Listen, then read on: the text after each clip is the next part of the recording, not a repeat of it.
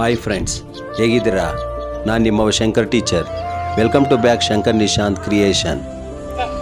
ಈಗ ನಾವು ಸೇಬು ತಿನ್ನಲು ಸರಿಯಾದ ಸಮಯ ಯಾವುದು, ಸೇಬು ಆರೋಗ್ಯಕ್ಕೆ ಒಳ್ಳೆಯದೇ, ಅಂದರೆ ನಾವು ಯಾವ ಟೈಮಲ್ಲಿ ಸೇವಿಸಬೇಕು ಎಂಬುದರ ಬಗ್ಗೆ ತಿಳಿದುಕೊಳ್ಳೋಣ. ಈ ವಿಡಿಯೋ ನೋಡಲು ಬಹಳ ಇಂಟ್ರೆಸ್ಟಿಂಗ್ ಆಗಿರುತ್ತೆ, ಆದ್ದರಿಂದ ಕೊನೆಯವರೆಗೂ ಸ್ಕಿಪ್ ಮಾಡಿದಿರ ನೋಡಿ. ನಿಮಗೆ ಈ ವಿಡಿಯೋ ಇಷ್ಟವಾದರೆ ಲೈಕ್ ಮತ್ತು ಶೇರ್ ಹಾಗೂ ಇನ್ನೂ ಹೆಚ್ಚಿನ ಉಪಯುಕ್ತ ವಿಡಿಯೋಗಳಿಗಾಗಿ ದಯವಿಟ್ಟು ಸಬ್ಸ್ಕ್ರೈಬ್ ಮಾಡಿ. ಒಂದು ಸುಪ್ರಸಿದ್ಧ ಗಾದೆ ಇದೆ, ದಿನಕ್ಕೊಂದು ಸೇಬು ವೈದ್ಯರನ್ನು ದೂರವಿಡುತ್ತದೆ. ಈ ವಾಕ್ಯದ ಅರ್ಥವೇನೆಂದರೆ, ದಿನಕ್ಕೆ ಒಂದು ಸೇಬನ್ನು ಸೇವಿಸುವ ಅಭ್ಯಾಸವಿರುವವರು ಸುಲಭವಾಗಿ ಆರೋಗ್ಯವಾಗಿರಬಹುದು ಮತ್ತು ರೋಗಗಳಿಂದ ದೂರವಿರುತ್ತಾರೆ. ಸೇಬು ಹಣ್ಣಿನಲ್ಲಿರುವ ಪೌಷ್ಟಿಕಾಂಶಗಳ ಬಗ್ಗೆ ತಿಳಿದುಕೊಳ್ಳೋಣ. ಮೊದಲನೇದಾಗಿ ಕಾರ್ಬೋಹೈಡ್ರೇಟ್ಗಳು, ಆಹಾರದ ಫೈಬರ್ಗಳು, beta carotene, vitamin A, vitamin B1, vitamin B2, vitamin B3, vitamin B5, vitamin B6, vitamin B9, vitamin C, vitamin E, vitamin K, fluoride. ಸೇಬು ಹಣ್ಣಿನ ಹಲವು ಉಪಯೋಗಗಳು ಇವೆ. ಹಾಗೆ ಮೊದಲನೇದಾಗಿ ಹಣ್ಣು ಸಲಾಡ್ ತಯಾರಿಸಲು ಸೇಬುಗಳನ್ನು ಸಹ ಬಳಸಲಾಗುತ್ತದೆ. ಎರಡನೇದಾಗಿ ಮಾಫಿನ್ಗಳು ಮತ್ತು ಇತರ ಸಿಹಿ ಪದಾರ್ಥಗಳನ್ನು ತಯಾರಿಸಲು ಇದನ್ನು ಬಳಸಲಾಗುತ್ತದೆ. ಸೇಬಿನ ರಸಗಳು ಮತ್ತು ಸೇಬಿನ ಸಾರವನ್ನು ORS ಜ್ಯೂಸುಗಳಲ್ಲಿಯೂ ಬಳಸಲಾಗುತ್ತದೆ. ಸ್ನೇಹಿತರೆ, ಸೇಬಿನ ಆರೋಗ್ಯ ಪ್ರಯೋಜನಗಳ ಬಗ್ಗೆ ತಿಳಿದುಕೊಳ್ಳೋಣ. ರಕ್ತಹೀನತೆ. ಸೇಬುಗಳು ಕಬ್ಬಿಣ, ಆರ್ಸೆನಿಕ್ ಮತ್ತು ರಂಜಕದಲ್ಲಿ ಸಮೃದ್ಧವಾಗಿರುವುದರಿಂದ ರಕ್ತಹೀನತೆಯ ಚಿಕಿತ್ಸೆಗೆ ಹೆಚ್ಚು ಪ್ರಯೋಜನಕಾರಿಯಾಗಿದೆ. ನೀವೇ ಅದನ್ನು ಅನುಭವಿಸಬಹುದು. ನೀವು ಸೇಬು ತಿನ್ನುವಾಗ ನೀವು ಅದರಲ್ಲಿ ಕೆಲವು ತೀಕ್ಷ್ಣವಾದ ಮತ್ತು ಕಟುವಾದ ರುಚಿಯನ್ನು ಅನುಭವಿಸುವಿರಿ. ವಾಸ್ತವಿಕವಾಗಿ ಅದರಲ್ಲಿ ಕಬ್ಬಿಣದ ಉಪಸ್ಥಿತಿಯೇ ಹೊರತು ಬೇರೇನೂ ಅಲ್ಲ. ಕಿಡ್ನಿ ಕಲ್ಲುಗಳಿಗೆ ಅತ್ಯುತ್ತಮವಾದ ಔಷಧಿ ಎಂದರೆ ಸೇಬು. ಮೂತ್ರಪಿಂಡದ ಕಲ್ಲುಗಳಿಂದ ಬಳಲುತ್ತಿರುವವರಿಗೆ ಸೇಬುಗಳು ತುಂಬ ಒಳ್ಳೆಯದು. ವಾಸ್ತವಿಕವಾಗಿ ನಮ್ಮಲ್ಲಿ ಅನೇಕರು ಇಂಥ ಕಾಯಿಲೆಗಳಲ್ಲಿ ಸೇಬುಗಳನ್ನು ಹೊಂದಲು ಬಯಸುವುದಿಲ್ಲ. ಇವುಗಳಲ್ಲಿ ನೀರಿನ ಸೇವೆಯು ಹೆಚ್ಚು ಕಡಿಮೆಯಾಗಿದೆ. ಮೂತ್ರಪಿಂಡದ ಕಲ್ಲುಗಳಲ್ಲಿ ಸೇಬುಗಳು ಉಪಯುಕ್ತವಾಗಿವೆ. ಈ ರೀತಿಯ ಸಮಸ್ಯೆ ಇರುವವರು ಮಾಗಿದ ಸೇಬು ಅಥವಾ ಸೈಡರನ್ನು ಸಹ ತೆಗೆದುಕೊಳ್ಳಬಹುದು.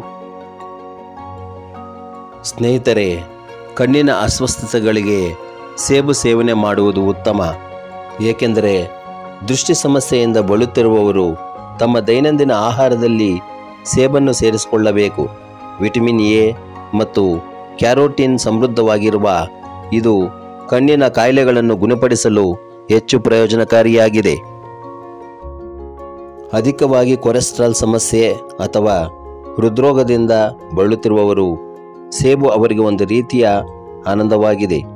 ವಿಟಮಿನ್ ಸಿ ಮತ್ತು ಟ್ರೇಸ್ ಲೋಹಗಳಲ್ಲಿ ಸಮೃದ್ಧವಾಗಿರುವ ಇದು ಫ್ಲೇಕ್ ಮತ್ತು ಹೆಚ್ಚುವರಿ ಕೊಬ್ಬನ್ನು ಕಡಿಮೆ ಮಾಡುತ್ತದೆ. ಹೀಗಾಗಿ ಎಲ್ಲ ರೀತಿಯ ಹೃದಯ ರಕ್ತನಾಳದ ಅಸ್ವಸ್ಥತೆಗಳಿಗೆ ಚಿಕಿತ್ಸೆ ನೀಡುತ್ತದೆ. ಹೃದಯ ರೋಗಗಳಿಗೆ ಸೇಬುಗಳು ವಿಶೇಷ ಮೌಲ್ಯವನ್ನು ಹೊಂದಿದೆ. ಅವು ಪೊಟ್ಯಾಷಿಯಂ ಮತ್ತು ರಂಜಕದಲ್ಲಿ ಸಮೃದ್ಧವಾಗಿವೆ, ಆದರೆ ಸೋಡಿಯಂನಲ್ಲಿ ಬಹಳ ಕಡಿಮೆ.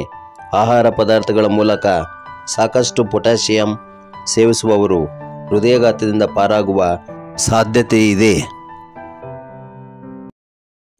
ಮಲಬದ್ಧತೆ ಮತ್ತು ಅತಿಸಾರದಂತಹ ಅಸ್ವಸ್ಥತೆಗಳ ಚಿಕಿತ್ಸೆಯಲ್ಲಿ ಸೇಬುಗಳು ಹೆಚ್ಚು ಪ್ರಯೋಜನಕಾರಿಯಾಗಿದೆ. ಈ ಸಂದರ್ಭದಲ್ಲಿ ಕಚ್ಚಾ ಸೇಬುಗಳು ನಿಜವಾಗಿಯೂ ಒಳ್ಳೆಯದು. ಕರುಳನ್ನು ಸರಿಯಾಗಿ ಸ್ಥಳಾಂತರಿಸಲು ದಿನಕ್ಕೆ ಕನಿಷ್ಠ 2 ಸೇಬುಗಳನ್ನು ತೆಗೆದುಕೊಳ್ಳಬೇಕು. ಅತಿಸಾರ ಸಂದರ್ಭದಲ್ಲಿ ಬೇಯಿಸಿದ ಅಥವಾ ಬೇಯಿಸಿದ ಸೇಬುಗಳನ್ನು ಒಳ್ಳೆಯದು. ಅಡುಗೆ ಪ್ರಕ್ರಿಯೆಯು ಸೆಲ್ಯುಲೋಸ್ ಅನ್ನು ಮೃದುಗೊಳಿಸುತ್ತದೆ ಮತ್ತು ಮಲಕ್ಕೆ ಬೃಹತ್ ಪ್ರಮಾಣದಲ್ಲಿ ಒದಗಿಸುತ್ತದೆ. ಸೇಬುಗಳನ್ನು ಒಳಗೊಂಡಂತೆ ಹಣ್ಣು ಸಲಾಡನ್ನು ಸಹ ಆಯ್ಕೆ ಮಾಡಬಹುದು. ಅದು ನಿಜವಾಗಿಯೂ ಒಳ್ಳೆಯದು. ಆದ್ದರಿಂದ ಈ ರೀತಿಯಲ್ಲಿ ನಾವು ಆಪಲ್ ಹಣ್ಣಿನ ಗುಣಪಡಿಸುವ ಗುಣಗಳನ್ನು ನೋಡಿದ್ದೇವೆ. ಒಬ್ಬರು ಇದನ್ನು ಪ್ರತಿದಿನ ಹೊಂದಿರಬೇಕು. ದೀರ್ಘಾಯುಷ್ಯವನ್ನು ಸಾಧಿಸಲು ಮತ್ತು ಪ್ರತಿರಕ್ಷಣಾ ವ್ಯವಸ್ಥೆಯನ್ನು ಬಲಪಡಿಸಲು ಕಾಳಜಿ ವಹಿಸಿ ಮತ್ತು ಚೆನ್ನಾಗಿ ಬದುಕಿರಿ.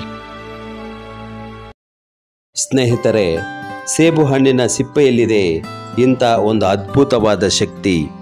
ಇನ್ನು ಮುಂದೆ ಸೇಬು ಹಣ್ಣು ತಿನ್ನುವಾಗ ಅದರ ಸಿಪ್ಪೆಯನ್ನು ತೆಗೆದು ಹಾಕಬೇಡಿ, ಏಕೆಂದರೆ ಅದರಿಂದ ತುಂಬ ಪ್ರಯೋಜನಗಳಿವೆ.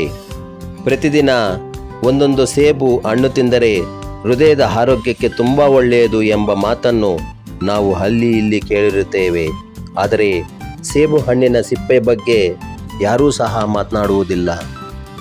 ತಿನ್ನುವಾಗ ಕೂಡ ಸೇಬು ಹಣ್ಣಿನ ಸಿಪ್ಪೆಯನ್ನು ತೆಗೆದು ಅನಂತರ ಒಳಗಿನ ಬಿಳಿ ತಿರುಳನ್ನು ತಿನ್ನುತ್ತಾರೆ. ನಿಜ ಹೇಳಬೇಕು ಅಂದರೆ ಸೇಬು ಹಣ್ಣನ್ನು ಸಿಪ್ಪೆ ಸಹಿತ ಸೇವನೆ ಮಾಡಬೇಕು. ಇದು ದೇಹದಲ್ಲಿ ರಕ್ತವನ್ನು ಹೆಚ್ಚು ಮಾಡುವ ಜೊತೆಗೆ ಇನ್ನಿತರ ಆರೋಗ್ಯ ಪ್ರಯೋಜನಗಳನ್ನು ಕೂಡ ಒದಗಿಸುತ್ತದೆ. ಬಹುತೇಕ ಎಲ್ಲ ಬಗೆಯ ಪೌಷ್ಟಿಕ ಸತ್ವಗಳು ಸೇಬು ಹಣ್ಣಿನ ಸಿಪ್ಪೆಯಲ್ಲಿ ಸಿಗುತ್ತದೆ. ಮನುಷ್ಯನ ದೇಹಕ್ಕೆ ಅಗತ್ಯವಾಗಿ ಬೇಕಾದ vitamin A, vitamin C, potassium, calcium, ಕಬ್ಬಿಣ, ಫಾಸ್ಫರಸ್, ಫೋಲೇಟ್ ಇತ್ಯಾದಿಗಳ ಪ್ರಮಾಣ ಸೇಬು ಹಣ್ಣಿನ ಸಿಪ್ಪೆಯಲ್ಲಿ ತುಂಬ ಹೇರಳವಾಗಿ ಕಂಡುಬರುತ್ತದೆ. ನಮ್ಮ ಆರೋಗ್ಯಕ್ಕೆ ಇವುಗಳ ಅಗತ್ಯತೆ ಖಂಡಿತ ಇದೆ.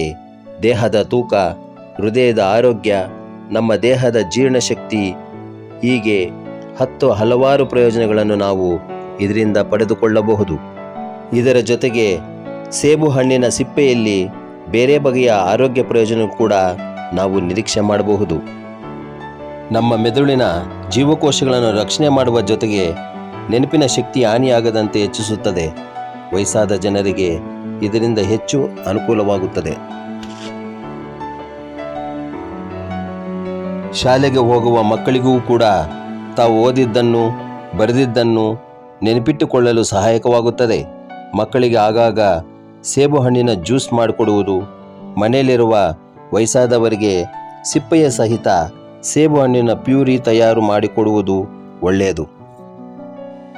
ಸೇಬು ಹಣ್ಣಿನ ಸಿಪ್ಪೆ ಸೇವನೆ ಮಾಡುವುದರಿಂದ ಕಣ್ಣುಗಳಿಗುಂಟಾಗುವ ಗ್ಲಾಕೋಮಾ ತೊಂದರೆ ತಪ್ಪುತ್ತದೆ. ಆರೋಗ್ಯಕರವಾದ ಕಣ್ಣುಗಳು ಮತ್ತು ಕಣ್ಣಿನ ದೃಷ್ಟಿ ವೃದ್ಧಿಯಾಗುತ್ತದೆ.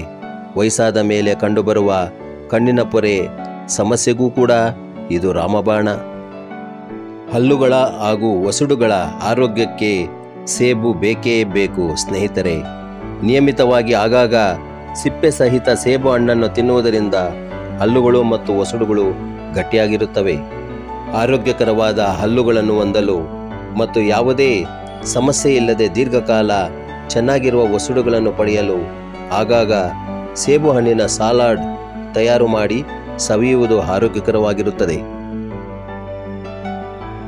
ಸೇಬಿನಲ್ಲಿ ಆಂಟಿ ಆಕ್ಸಿಡೆಂಟ್ ಗುಣಲಕ್ಷಣಗಳು ಸಾಕಷ್ಟಿವೆ. ಕೇವಲ ಸೇಬು ಹಣ್ಣಿನಲ್ಲಿ ಮಾತ್ರವಲ್ಲದೆ ಅದರ ಸಿಪ್ಪೆಯಲ್ಲೂ ಕೂಡ ಫ್ಲೇವಾನಾಯ್ಡ್ ಅಂಶಗಳ ಪ್ರಮಾಣ ಸಾಕಷ್ಟಿವೆ. ಇದು ಚರ್ಮದ ಉರಿಯೂತವನ್ನು ಕಡಿಮೆ ಮಾಡುವ ಜೊತೆಗೆ ದೇಹದಲ್ಲಿ ಫ್ರೀ ರಾಡಿಕಲ್ ಅಂಶಗಳ ಹಾವಳಿ ಇಲ್ಲದಂತೆ ನೋಡಿಕೊಳ್ಳುತ್ತದೆ.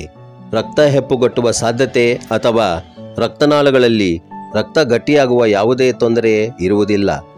ಹೃದಯದ ಮಾಂಸಖಂಡಗಳು ಕೂಡ ಸದೃಢವಾಗಿ ಕೆಲಸ ಮಾಡುತ್ತವೆ ಮತ್ತು ಹೃದಯಘಾತ ಸಾಧ್ಯತೆಯನ್ನು ತಪ್ಪಿಸುತ್ತವೆ. ಸೇಬು ಹಣ್ಣಿನ ಸಿಪ್ಪೆಯಲ್ಲಿ ಕ್ಯಾನ್ಸರ್ ನಿವಾರಕ ಗುಣ ಇದೆ. ಒಂದು ಸಂಶೋಧನೆ ಮೂಲದ ಪ್ರಕಾರ ಯಾರು ಪ್ರತಿದಿನ ಸಿಪ್ಪೆ ಸಹಿತ ಸೇಬು ಹಣ್ಣನ್ನು ಸೇವನೆ ಮಾಡುತ್ತಾರೋ ಅವರಿಗೆ ಮುಂಬರುವ ದಿನಗಳಲ್ಲಿ ಕ್ಯಾನ್ಸರ್ ಕಾಯಿಲೆ ಉಂಟಾಗುವ ಸಾಧ್ಯತೆ ಇರುವುದಿಲ್ಲ. ಪುರುಷರಿಗೆ ಆಗುವ ಮಹಿಳೆಯರಿಗೆ ಇದು ಒಂದು ವರದಾನ ಎಂದು ಹೇಳಬಹುದು. ಆಂಟಿ ಆಕ್ಸಿಡೆಂಟ್ ಅಂಶಗಳು ಸೇಬು ಹಣ್ಣಿನ ಸಿಪ್ಪೆಯಲ್ಲಿ ಹೆಚ್ಚಿನ ಪ್ರಮಾಣದಲ್ಲಿ ಇರುವ ಕಾರಣದಿಂದ ಸ್ತನ ಕ್ಯಾನ್ಸರ್, ಪ್ರೊಸ್ಟೇಟ್ ಕ್ಯಾನ್ಸರ್, ರಕ್ತದ ಕ್ಯಾನ್ಸರ್ ಹೀಗೆ ಯಾವುದೇ ಬಗೆಯ ಕಾಯಿಲೆಗಳು ಉಂಟಾಗದಂತೆ ದೇಹದಲ್ಲಿ ಕ್ಯಾನ್ಸರ್ ಕಾರಕ ಜೀವಕೋಶಗಳ ಪ್ರಮಾಣ ಹೆಚ್ಚಾಗದಂತೆ ನೋಡಿಕೊಳ್ಳುತ್ತದೆ. ಸೇಬು ಆರೋಗ್ಯಕ್ಕೆ ಒಳ್ಳೆಯದೇ, ಆದರೆ ಈ ಟೈಮ್ನಲ್ಲಿ ಸೇವಿಸಿದರೆ ಉತ್ತಮ. ಊಟದೊಂದಿಗೆ ಸೇಬು ತಿಂದರೆ ಅದರಿಂದ ಜೀರ್ಣಕ್ರಿಯೆಯು ನಿಧಾನವಾಗುವುದು ಮತ್ತು ಆಹಾರವು ಹೊಟ್ಟೆಯಲ್ಲಿ ದೀರ್ಘಕಾಲ ಉಳಿಯುವುದು. ಆದರೆ ಇದರಿಂದ ಸೇಬು ಹೊಟ್ಟೆಯಲ್ಲಿ ಊದುವಿಕೆ ಉಂಟುಮಾಡಿ ಗ್ಯಾಸ್ಟ್ರಿಕ್ ಉತ್ಪತ್ತಿಯಾಗಿ ಹೊಟ್ಟೆ ನೋವು ಬರಬಹುದು. ಸೇಬು ಜೀರ್ಣಕ್ರಿಯೆ ನಿಧಾನಗೊಳಿಸುವ ಬದಲು ಅದು ಊದುವಿಕೆ ಉಂಟು ಮಾಡುವುದು. ಇದರಿಂದ ಹೊಟ್ಟೆಯಲ್ಲಿ pH ಮಟ್ಟವು ಅಧಿಕವಾಗಿ ಸೂಕ್ಷ್ಮಾಣು ಮತ್ತು ಬ್ಯಾಕ್ಟೀರಿಯಾ ಉತ್ಪತ್ತಿಯಾಗಬಹುದು. ತುಂಬ ರುಚಿಕರವಾಗಿರುವಂತಹ ಸೇಬಿನಲ್ಲಿ ತುಂಬ ಕಡಿಮೆ ಕ್ಯಾಲರಿ ಇದೆ ಮತ್ತು ಒಂದು ಮಧ್ಯಮ ಗಾತ್ರದ ಸೇಬಿನಲ್ಲಿ 95 ಕ್ಯಾಲರಿ, ಶೇಕಡ 86ರಷ್ಟು ನೀರಿನಾಂಶವಿದೆ. ಸೇಬಿನಿಂದ ಸಿಗುವ ಆರೋಗ್ಯ ಲಾಭಗಳು ಬಹಳಷ್ಟಿವೆ. ಸ್ನೇಹಿತರೆ, ಸೇಬು ತಿನ್ನಲು ಸರಿಯಾದ ಸಮಯ ಯಾವುದು ಎಂಬುದರ ಬಗ್ಗೆ ತಿಳಿದುಕೊಳ್ಳೋಣ. ಆಯುರ್ವೇದ ಪ್ರಕಾರ ಖಾಲಿ ಹೊಟ್ಟೆಯಲ್ಲಿ ಯಾವತ್ತೂ ಸೇಬು ತಿನ್ನಬಾರದು. ಏಕೆಂದರೆ ಖಾಲಿ ಹೊಟ್ಟೆಯಲ್ಲಿ ಸೇಬು ತಿಂದರೆ ನೀವು ಮಲಬದ್ಧತೆ ಮತ್ತು ಗ್ಯಾಸ್ ಸಮಸ್ಯೆಯಿಂದ ಬರಳುವ ಸಾಧ್ಯತೆ ಇರುತ್ತದೆ. ಹಾಗಾಗಿ ಬೆಳಗಿನ ಉಪಹಾರದ ನಂತರ ಸೇಬು ತಿನ್ನುವುದು ಆರೋಗ್ಯಕ್ಕೆ ಒಳ್ಳೆಯದು. ಈ ಸಮಯದಲ್ಲಿ ಸೇಬು ತಿನ್ನುವುದರಿಂದ ಅದು ಜೀರ್ಣಕ್ರಿಯೆಯನ್ನು ಉತ್ತಮಗೊಳಿಸುವ ಸಹಾಯ ಮಾಡುತ್ತದೆ. ಸಂಜೆ ನಂತರ ಅಪ್ಪಿತಪ್ಪಿಯೂ ಸೇಬನ್ನು ಸೇವಿಸಬೇಡಿ. ಸಂಜೆ ನಂತರ ಸೇಬು ತಿನ್ನುವುದರಿಂದ ಅದು ಜೀರ್ಣಕ್ರಿಯೆಯ ಮೇಲೆ ವ್ಯತಿರಿಕ್ತ ಪರಿಣಾಮವನ್ನು ಬೀರಬಹುದು ಮತ್ತು ಮಲಬದ್ಧತೆ, ಗ್ಯಾಸ್ ಇಂತ್ಯಾದಿ ಸಮಸ್ಯೆ ಕೂಡ ನಿಮ್ಮನ್ನು ಬಾಧಿಸಬಹುದು. ಹಾಗಾಗಿ ಅಪ್ಪಿತಪ್ಪಿಯೂ ರಾತ್ರಿಯ ಸಮಯದಲ್ಲಿ ಸೇಬನ್ನು ಸೇವಿಸಬೇಡಿ. ಅಲ್ಲದೆ ಆಹಾರದ ಫೈಬರ್ ಸೇಬಿನಲ್ಲಿ ಕಂಡುಬರುತ್ತದೆ ಮತ್ತು ಇದು ಪೆಕ್ಟಿನ್ ಎಂಬ ಅಂಶವನ್ನು ಹೊಂದಿರುತ್ತದೆ. ಇದು ನಿದ್ರೆ ಅಥವಾ ಒತ್ತಡಕ್ಕೆ ಸಂಬಂಧಿಸಿದ ಸಮಸ್ಯೆಯನ್ನು ಉಂಟು ಮಾಡಬಹುದು. ಸೇಬು ತಿನ್ನಲು ಸರಿಯಾದ ಸಮಯ ಯಾವುದು ಎಂಬುದರ ಬಗ್ಗೆ ತಿಳಿದುಕೊಂಡಿದ್ದೀರಾ? ನಿಮಗೆ ಧನ್ಯವಾದಗಳು.